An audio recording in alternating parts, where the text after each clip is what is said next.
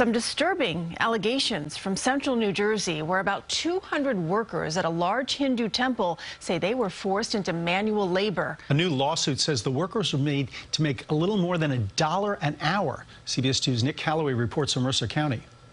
FBI agents raided this sprawling site of a Hindu temple Tuesday morning in Robbinsville, just east of Trenton. The federal raid comes as a lawsuit claims workers were lured here from India and forced to work long hours on construction projects for just $1.20 an hour. I represent low-wage workers all the time, and this case is still quite shocking to me.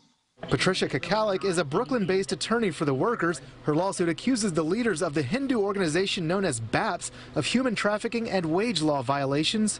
The men lived in a guarded compound on the property, and the lawsuit alleges they were told they could not leave.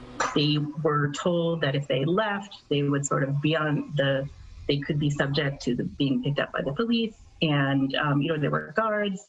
There were more than 50 cameras throughout the premises.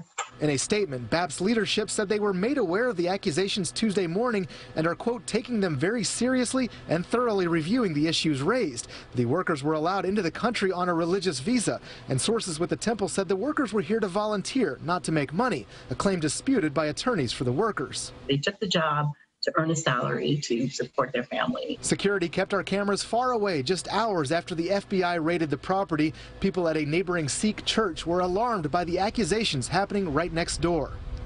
Of course it is wrong. An attorney for the workers said this could be the largest forced labor case in this country in decades. The lawsuit seeks unpaid wages and an unspecified amount of money in damages. In Robbinsville, New Jersey, Nick Caloway, CBS 2 News.